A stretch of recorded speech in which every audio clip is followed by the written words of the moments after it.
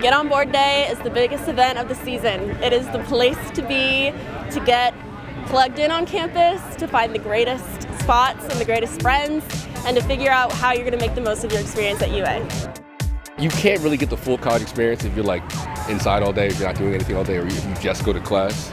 I think it's better if you get to meet new people doing things that you're interested in, that they're interested in, and maybe explore something new that you haven't done before.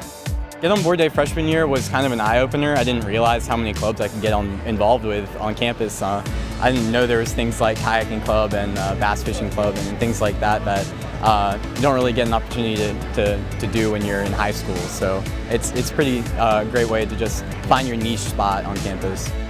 It's such an incredible opportunity to, again, find out what you would like to do. It's an opportunity for you to find your own group, whether or not you already had one or you even want to expand it. And it's also an opportunity for you to learn more about yourself than you didn't know before.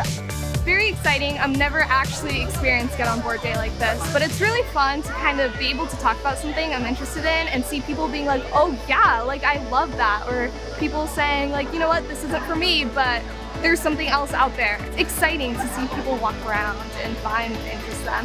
And as an officer, I love talking about my organization, so it's fun to get to do that. Oh, it's been awesome because you meet so many new people.